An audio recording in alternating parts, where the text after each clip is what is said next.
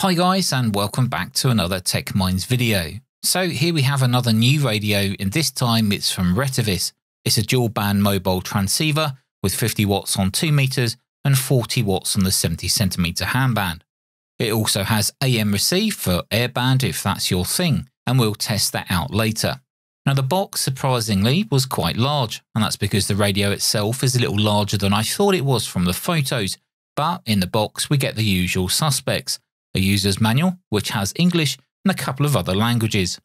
Now mine came with a programming cable, and I believe this is the first time I've received or seen a USB programming cable which has a USB-C radio connector on the end. Now I don't believe the radio has an actual USB port in the radio. You still need to have this cable which has the USB to serial converter within it.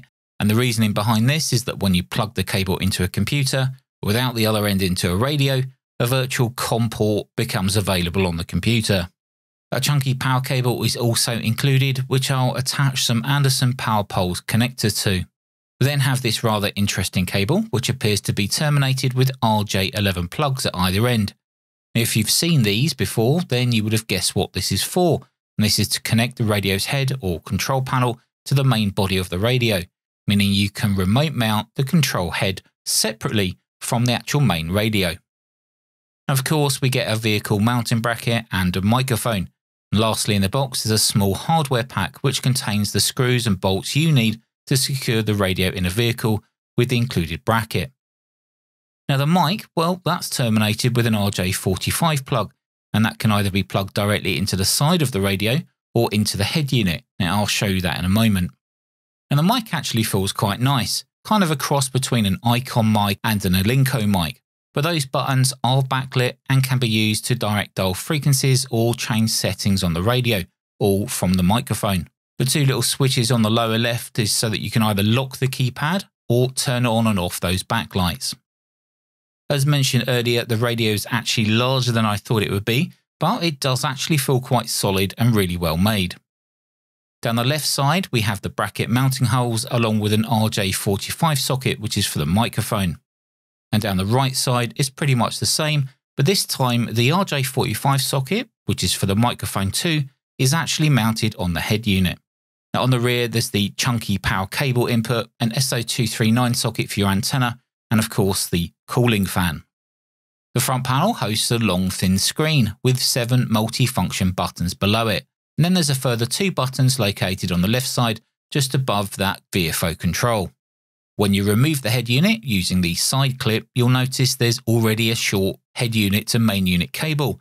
So if you want to use the radio up in the cockpit of your vehicle, then you do not need to use that extra long cable. The 3 rotary controls also act as push buttons, and the smaller 2 controls on the right control the volume and squelch for each VFO. Yep, this radio can receive 2 VFOs at the same time. Now this radio actually also supports cross-band repeat. So you could set up a temporary repeater, say receive on 70 centimeters while rebroadcasting that on 2 meters, and vice versa. If we take a closer look at the rear, you'll see a little rubber flap on the lower right. Now when opened, this provides access to the USB-C socket, which is used with the appropriate programming cable. You'll also notice 2 3.5mm sockets labelled as 1 and 2. Now these are both for external speakers, and routing audio from one VFO to one speaker automatically if you have 2 speakers connected. Now incidentally, the main radio speaker is actually located on the top of the radio, so bear that in mind if you want to install this in a vehicle with the remote head option. Now when powered up, you'll first notice that the LCD background is black, making those frequencies and other display information stand out. Now the font appears to be that old school LCD font, and that's most likely because this is an LCD. Not a dot matrix style screen that we see a lot of on the newer radios these days. With that being said, you do get an S meter or signal receive strength indicator under each frequency.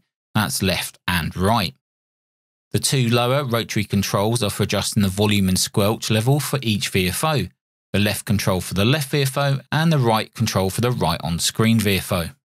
By pushing in one or the other will change the PTT and control to that VFO. You can leave PTT on one VFO while changing control to the other independently, so you can still talk on one VFO and make changes to the other. Now, I hope that makes sense because, well, it did in my brain. Here we can see in here APRS on the left VFO and a simplex QSO going on the right VFO. So yeah, sounds quite good. Sounds quite good. Yeah, I've never been able to find the wind. Now, as mentioned earlier, you can direct dial frequencies using that included microphone. Each of the front-facing buttons are back illuminated, which makes it handy to see if you're in a dark environment. Now, before we look at memories and how they're shown on screen of the radio, let's just quickly look at the programming software. So, of course, you do need the programming cable plugged in between your computer and the radio. You can figure out the COM port by just looking in your device configuration. But once you know it, select the COM port within the MA1 programming software and just read back the data, just to check that the comms are working.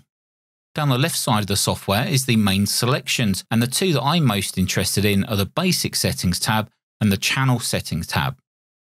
Basic Settings will allow you to turn on and off things like beeps, automatic backlight dimming, power on password, enable Vox, and all those other kind of settings you can find in the radio's menu. Now, personally, I much prefer to set the radio up in software as I can see all of those settings on one page at the same time. I can also save these settings back to my computer and either load them onto another radio or restore those settings onto my own radio at a later time. Now, the other tab is the Channel Setting tab, and this is where we can program in all of the radio's memories, like repeaters, for example. Unfortunately, there doesn't appear to be an import or export feature on this software, so all of the programming needs to be done within the MA1 CPS. However, I would expect chirp support to happen in the near future, if we're lucky. Now, programming in my local repeaters can be a little time consuming, but once done, I just save the settings file to my local computer, ready to be used again in the future. Once you have all the memories stored, just send them all back to the radio. Now, the two buttons on the top left of the radio, labelled as VFO and MR, well, MR is memory recall. Now, when I first pressed the MR button, the memories were recalled, but I noticed that when changing the rotary channel change control, i.e. rotating it, only the frequency was shown on the screen for that particular memory channel. To make it show the alpha tag or name of the memory channel that you programmed in the software, you need to press in once on that large rotary control. The alpha tag should then show on screen, making it easier to identify what each memory channel is for. Now, for me, I programmed in a few local repeaters with their transmit offsets and CTCSS tones required to access. Now, you can make changes to any memories or the radio's features and functions by accessing the menu. Press the F button and then tap on the large rotary control and you'll be able to cycle through the menu options. As you can see, there are a few of them and it's a lot easier to do it in software. However, if you're out mobile somewhere without a computer, then you do still have the option to use the inbuilt menu. So let's do some power tests now, and with the radio connected to my power meter, which is then connected to a dummy load, let's test the 3 power levels on each band. So low power at 145 MHz shows an output of around 3.5 watts. Changing the radio to medium power shows an output of around 20 watts. And then high power shows an output of around 47 watts. So very close to the rated 50 watts. But you do have to take into consideration the cheap power meter that I'm using and any loss that's happening in the cables. Now, up on 70 cm band at 435 MHz, we can see an output on low power of 6.5 watts. And then up on medium power, we see 30 watts. Then on high power, we see an output of around 42.5 watts. So that's actually a smidge over what's actually rated, because if you remember, 70 cm band was only rated at 40 watts. Okay, so one more test we can do is to see how well the transmitted audio sounds. So take a listen to this. This is M0DQW testing the audio on the Retevis MA1 dual band mobile transceiver. This is the Retevis MA1 dual band mobile transceiver testing the audio transmission on 70 centimeters. M0DQW over. So the price of this radio at the time of making this video on the Retevis website is around $289 US. And things that I like about this is the power output, the transmitted audio quality, the removable head, and obviously the simultaneous dual VFO.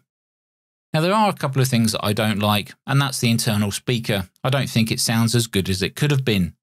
The volume controls also seem a bit laggy. You'll turn it and then it'll kind of take its time to adjust to where you set it. There can be sometimes a slight delay to transmit when pressing the PTT, but I think all of these things can be rectified in firmware. I'll definitely be passing on my feedback to Retevis after making this video.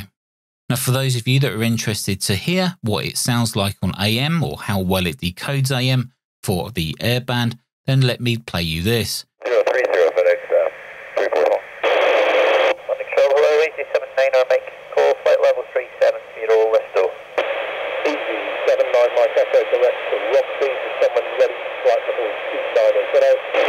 Direct, Roxy, descend, when ready, flight level 290, 879 Mike Echo. 288, flight level 3. Yeah, Mike 6 here, Tango Lima returning. Yeah, I just did a scan and heard you on and thought, oh, you're on the MB7ITH. I'm going through MB7ITH in Chepstow. Just using low power at the moment to save battery. Probably about 1 watt or close to it. Anyway guys, that's the Retevis MA1 dual band mobile transceiver. Let us know what you think about it down in the comments below. I don't think I've seen this radio before anywhere, but it's possible another manufacturer has done something similar. Or maybe this is an OEM product. If you know, drop it down in the comments. I'll be interested to learn more about it. Until next video, thanks for watching and I'll see you in the next one.